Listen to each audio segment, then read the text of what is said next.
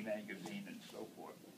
And one day he sold the company to somebody else, and he retired, and that was it. He was a nice guy, but I resented the fact that he didn't work harder at the company, because when we started getting fan mail, after we did the Fantastic Four and Spider-Man, I knew we were on to something. And I used to say to him, let's take ads, let's publicize this, let's promote it, oh, Stan, come on, just write the stories. You go back and play Scrabble. He didn't really care. So that was my beef with him. But other than that, he was a great guy. I knew him for years and worked with him, and he knew covers. Do you think he would have been proud of you? What? No, he was jealous of me. Yeah, I heard that. No, he was, because I started trying to promote the magazines myself, and I started doing interviews and being on radio shows, and I was getting all the publicity, and after a while people thought, in those days we called it Marvel, but before that it was Atlas Comics, but people thought Marvel Comics was me, and I know that Martin resented it. Yeah. But there's nothing I could do about it. Good job. Yes, yeah. You didn't expect to hear about that, did you? With today's digital age, I can't imagine. I hate reading comics online. What do you feel about the future of print comics? Wow. I don't think print comics will ever be as big as they were. I think in this digital age, young people are so used to seeing things on their computer, on their iPad, and they want to see pictures move also. Right. And I think there'll probably always be comics, but I think to me, you still have to have it in your hand. Pardon me? You still have to have it in your hand. I think so, but I'm an older guy. Young kids don't feel that way anymore. They can enjoy a story on their iPad, where they can move the picture, they can make a picture bigger, they can make it smaller, they can quickly go here and come back here, and they enjoy doing that, and I can understand it.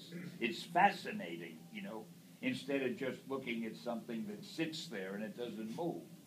So I think as the younger kids come in and they become so computer savvy and computer organized that I not only comics, I think all of reading, all of books, and all printed matter will not be as popular as it had been, because people read books on Kindle, and again, they can make the type bigger or smaller, or they can do whatever they want. They can go to another page, they can hold it.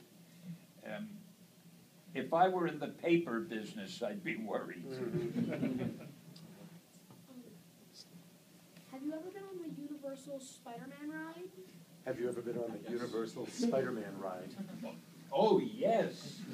I love it. In fact, if you ever go to Orlando, where the Universal Spider-Man ride is, I'm bragging now, so forgive me, but right in front of the Spider-Man ride, there's a lamppost. And on the lamppost, it says Stanley Boulevard. So yes, I've been on the ride, which happens to be a great ride. Let me add to that. We went to Orlando 2 years ago for MegaCon, and they invited us to go to Universal, and the guy said, "Hey, get on the ride, Stan." I'm like, "Stan, you don't want to get on the ride." They go, "I want to get on the ride." I tell him it was probably my worst. I mean, if there was ever a disaster that was going to happen, it was there, because he got on that ride, and I know what it's about, a 3D motion ride. And I was like this. I wasn't looking. You're supposed to look at the ride like this. I was looking at him. I'm like, oh my God, he's gonna do this. Oh my God, he's not gonna.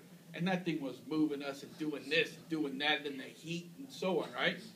After we got done with the ride, my heart's doing this. I loved it. Let's go again. Wait just a minute. I never knew this. You had that little confidence? I think I need a new associate.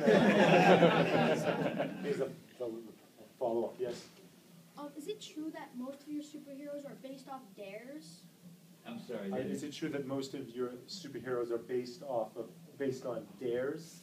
On what? Dares. I dare you to do this, I dare you to do that. Most of, The superheroes you created, you based Were based on dares. Because someone I told, don't think so, dear. someone told me that Iron Man was based off someone dared you to make someone that everyone loved but everyone hated. So he said, for example, they dared you, in Iron Man's case, to make a character that everybody Loved and hated. loved but also hated.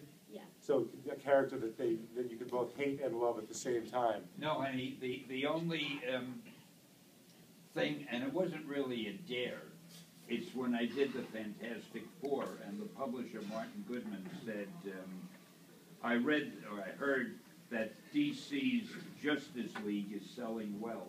Why don't we do a group of heroes and put them together? But nobody ever dared me to do a Spider-Man or a Hulk or a Daredevil or anything.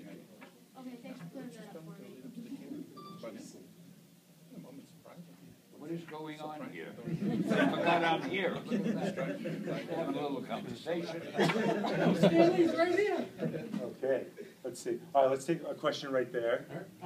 In follow-up to John's question about Martin, was there a point in your career where it stopped being just a job that you were going to do and you really started to see it as the career that you wanted for your life? No, Okay. it was always a job.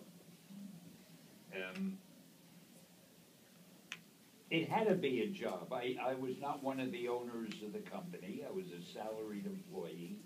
I loved the fact that we were doing well, but I always resented the fact that we didn't have a company like Warner Brothers behind us that could really give us the money and the support. I felt marvelous. See, it happened finally. But when we were doing this in the 60s, the superheroes, I felt we should be as big as Disney.